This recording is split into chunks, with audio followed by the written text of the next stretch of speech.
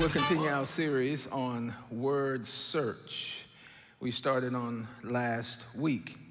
And when we talk about WordSearch, of course, we are speaking about choosing one word to focus on and act on this year, for this quarter rather, choosing one word. On last week, if you were here, we asked that you would prayerfully think about your one word. Just one word, not for a year, not for 6 months, just for 3 months, one quarter. Actually, it'd be 78 days if you started yesterday. It'd be 78 days, one word. You also have a card that you were given as you walked in, or you just use your comment card. We'd like for you to write down your word or phrase, and then deposit it as you exit into the baskets that'll be there anonymously. Don't put your name on it. We just want to see what words congregation is choosing. Again, as you exit, you can drop that in and do it anonymously if you choose to participate. So let me recapitulate these 7 things that will help you and me be successful in our one word or phrase resolution for the first quarter of this year. These 7 things we talked about last time. Let me quickly recapitulate them. I think they're on the board for you. Yes, they are. Number 1, choose an achievable goal with a timeline. Just choose an achievable goal with a timeline. Don't over-promise and under-deliver. I'm not going to go to the gym 6 days a week, 5 a.m. every morning. No, just choose something achievable and do a timeline. Well, our timeline is the next 78 days. Secondly, research it. Research it. Who's already doing what you want to do? There are people who are succeeding every day at what I'm failing at. How are they doing it? So research it, read about it, find an example, and learn from them. Thirdly, write it down. Write it down. We remember 40% more when we write things down consistently. So just write it down somewhere and then put it in a visible place. Put it in a visible place, not social media. Put it in a visible place. You can put it on a mirror, on a refrigerator. You can put it at work or in your car. Just put it in a visible place as a reminder. And then expect to what? Wake up the person next to you. Tell them this is not just a monologue. This is a dialogue, all right? Expect to what? But then restart. Expect to fail and restart. And then reveal it to at least 2 other people. Reveal it to 2 other people for accountability. And then last, chart your progress. Chart your progress or your regress. Speaking of regress, here is my chart for... if it's blank, that means it was great. Let me move on to the next point then. Okay. Let's see. I blew it on that day. I blew it on that day. I really blew it yesterday. I had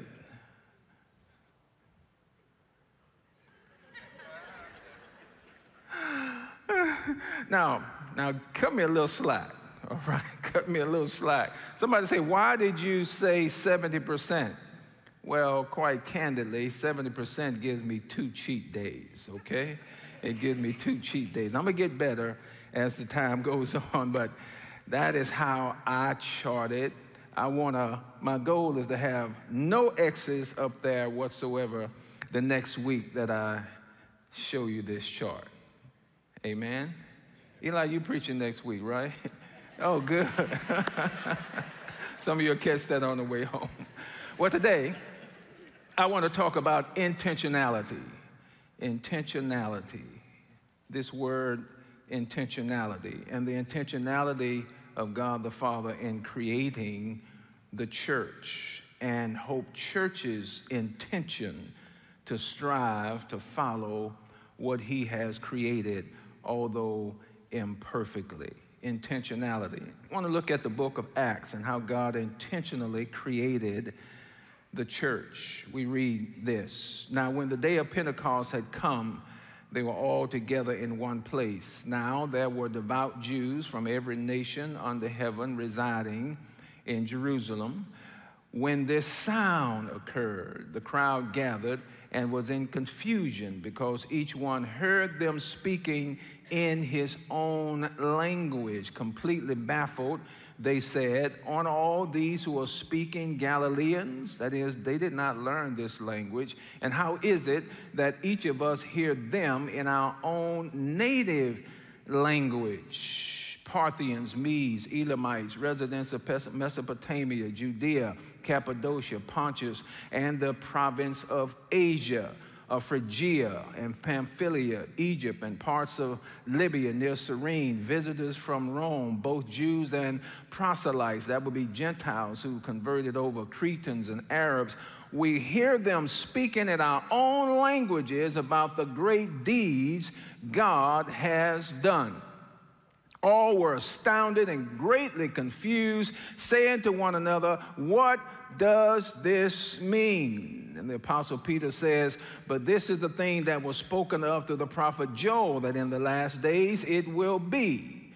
God says that I will pour out my spirit upon all people, and your sons and your daughters will prophesy, your young men will see visions, your old men will dream dreams. Even on my servants, both men and women, I will pour out my spirit in those days, and they will prophesy." Intentionality, how God intentionally created his church and how we as a congregation seek to live in that intention, albeit imperfectly. Here's the sermon in a sentence. Intentionality is a mental or biblical attitude resulting in deliberate action.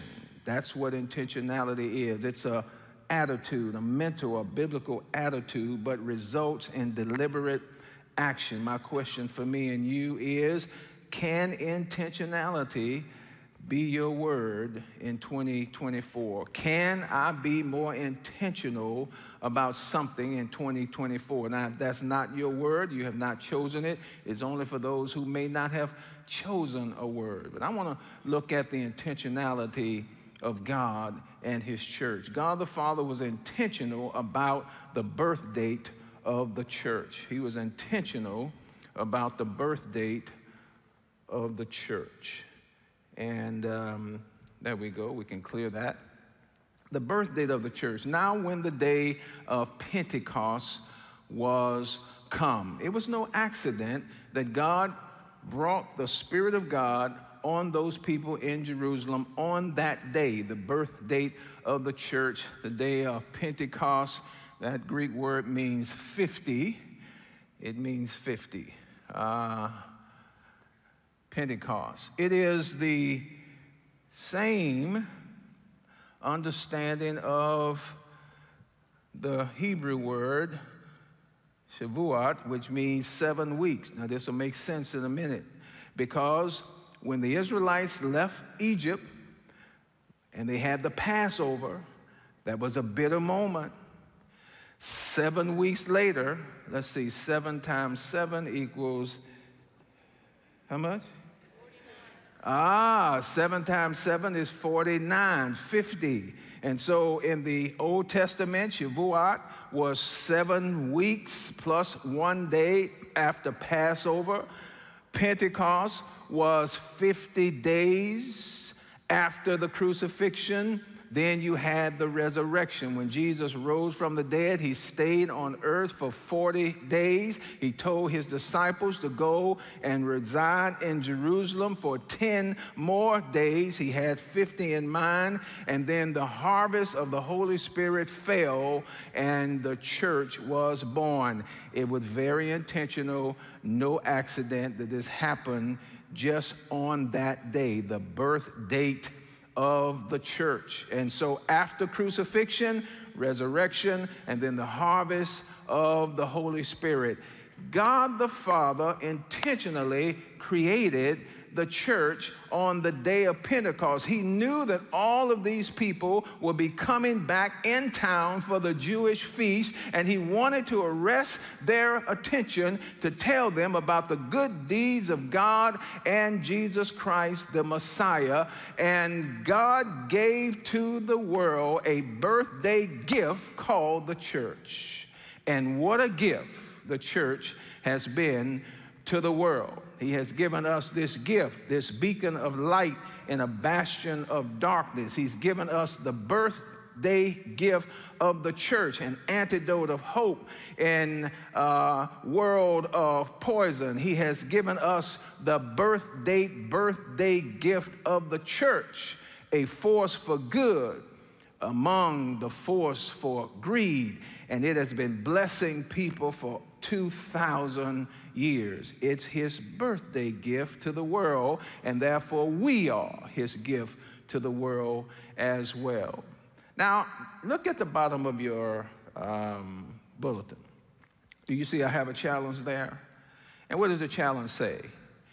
Write the name of 10 friends, all right? I know you can walk and chew bubble gum at the same time, so you can be thinking of 10 friends, writing their names down while I'm going through points 2 and 3 and 4 till we get there, all right?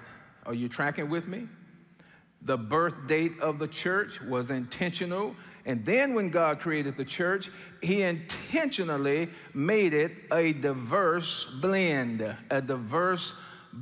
When God created the church, he intentionally made it a diverse blend. We just read these 17 plus nations, young people, men and women, all this diverse blend were hearing the good deeds of God in their own languages. I'll read it again. Parthians, Medes, Elamites, residents of Mesopotamia, Judea, Cappadocia, Pontus, the province of Asia, Phrygia, Pamphylia, Egypt, parts of Libya near Cyrene, visitors from Rome, both Jews and proselytes, that's any other Gentile, and Cretan and Arabs. We all hear them speaking in our own languages about the great deeds God has done. Listen, and in those last days, he will pour out his spirit, that's what Joel says, upon how many people? All people, and your sons and your daughters will prophesy, your young men will see visions, your old men will dream dreams.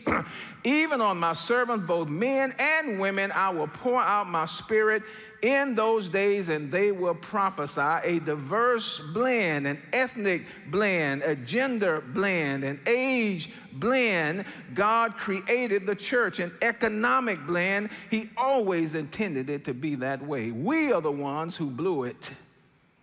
We blew it because of our humanness, racism, and theological arguments over various biblical passages caused Baptists and Episcopalians and Presbyterians and Methodists and Church of Christ and Lutherans and Pentecostals and black churches, white churches, brown churches, Asian churches. It was never God's intention for that.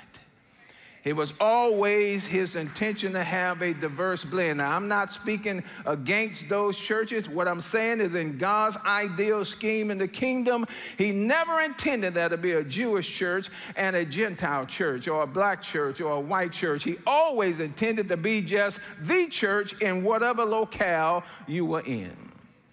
That's an adverse blend. I've told you before, I'll tell you again, it really does not matter if you're black or white, yellow or brown, rich or poor, up or down, male or female, suburbanite or urbanite, Republican or Democrat, liberal, conservative, hawk or dove, as long as Jesus Christ is the center and circumference, the sum and substance, the basis and boundary of all that we ever hope to be, we can have a diverse blend of unity. That's a good place to say amen. That was his intention. Here's the third one. The church was always intended to have a discipleship bend, Don't lose me. A discipleship bend. Matthew 28 says this, therefore go and make disciples of all nations. That is ethnos or ethnicity.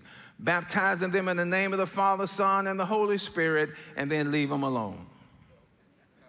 No? No, and then it says to do what? Teaching them to obey everything I have commanded you. And remember, I am with you always to the end of the age. A discipleship bend. Go is what we call evangelism. Make disciples is what we call discipleship. God never intended to separate the two.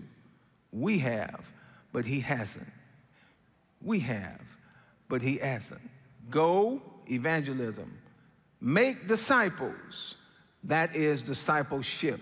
Let me give you a simple working definition that has blessed me across the years of discipleship. Someone shared it with me. It's finding a person who knows less about life and the Lord than you do and teaching them in word and deed. That's it. That's what he intends for us to do. Find someone who knows less about the Lord, less about life than you do, and teach them in word and deed. He always intended for us to make disciples. Let me give you a second thing that he intended for us to do, Acts 1:8. But you will receive power when the Holy Spirit has come upon you, so you're not doing this on your own. You got to have power from above. And you will be my witnesses in Jerusalem, Judea, Samaria, and the farthest parts of the earth. Jerusalem, Judea, Samaria, local. Furthest parts of the earth, global. God intended for us to make disciples of every ethnicity, first local and then global. It's important that we get the order right. And then here's the third one. For the law was given by Moses, but grace and truth came through Jesus Christ. The law was given by Moses. He didn't do away with that. But grace and truth came through Jesus Christ. So we'll be a church of grace and a church of truth. We're not one or the other, we're both and. Did you not know that you could be a church that is unfriendly to the unchurched and still be discipleship minded as well? God has always intended his church to be both and, not either or. That's why it's very important when we talk about our mission and our pillars. It's designed to be both and, not just either or. You know, if you are just a person of grace, then that means you're permissive. It means that you're wishy-washy, you are unaccountable. If you're a person of just truth, that means you're brutal, you're judgmental, you're harsh, you're self-righteous. No, Jesus came to bring us grace and truth, and the church must be both and, not either or. We can be Jesus-centered, unchurch-friendly, and discipleship-minded all at the same time. That was his intention. That's why we say with our mission, we want to engage our unchurched neighbors of every age and ethnicity to experience Jesus. To engage our unchurched neighbors, that is grace. Of every age and every ethnicity, that is intergenerational and multi-ethnic. And to experience Jesus, that is truth or discipleship. Now, our goal is not to be an intergenerational church. Our goal is not to be a multi-ethnic church. Our goal is to be a church of intergeneration and multi-ethnicity that helps people experience Jesus. He's the goal. And if he's the goal, then look, you like me know, for those of you who have surrendered to the lordship of Christ, if we could ever get our people to understand him, it'll make all the difference in the world.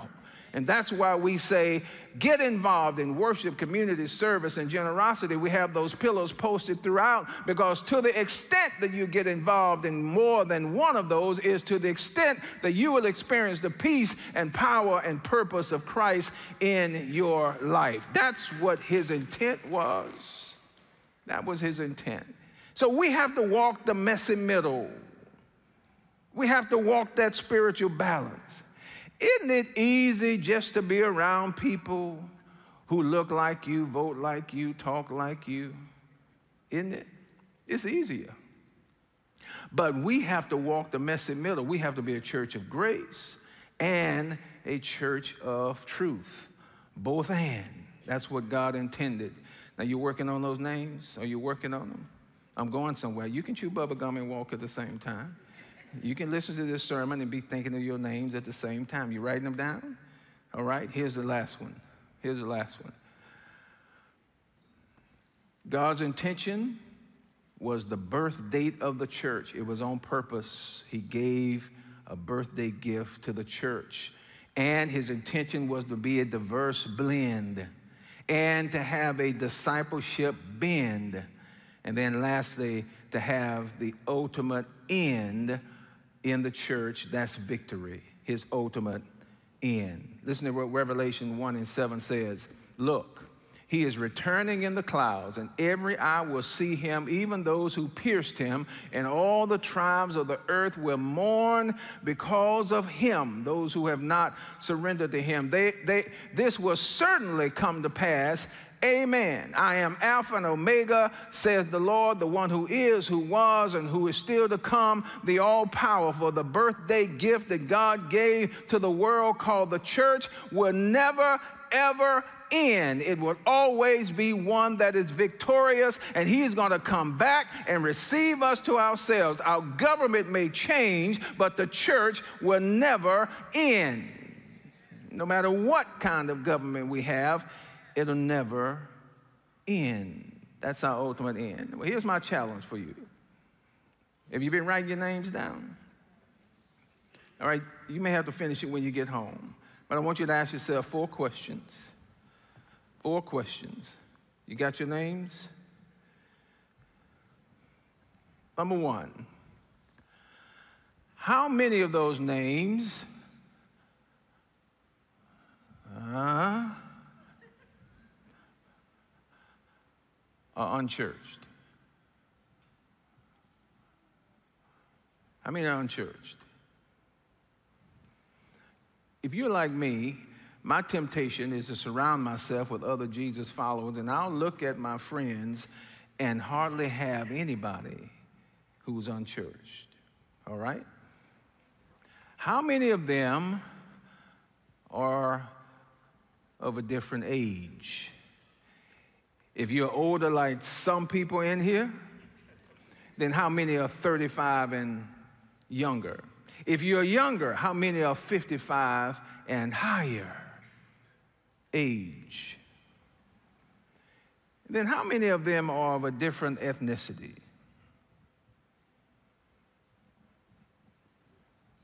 How many of a different ethnicity? And then the last one, how many of them are Hope members or friends of Hope?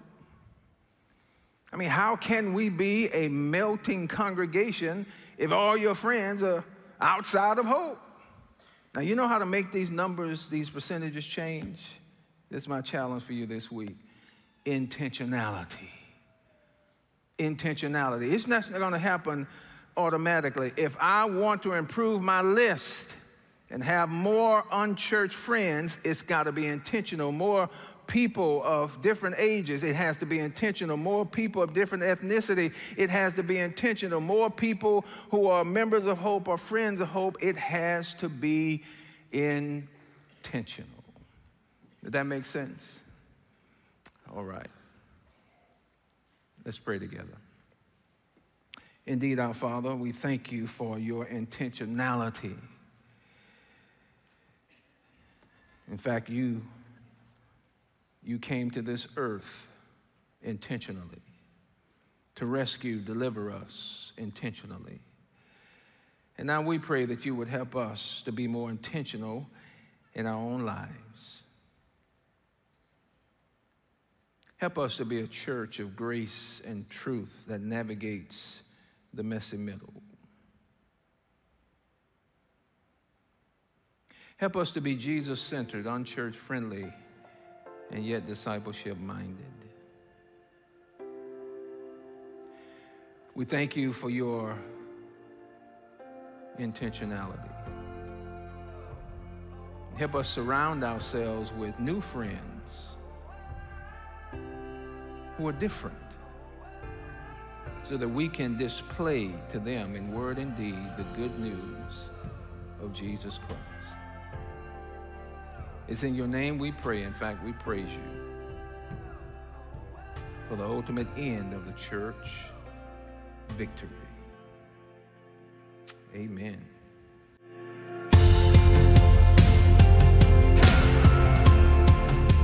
Thanks for joining us today. We love to pray for you and celebrate alongside you. Please share anything going on in your life with us at hopechurchmemphis.com/prayer and subscribe to the Hope Church Memphis YouTube channel to experience previous worship services and more.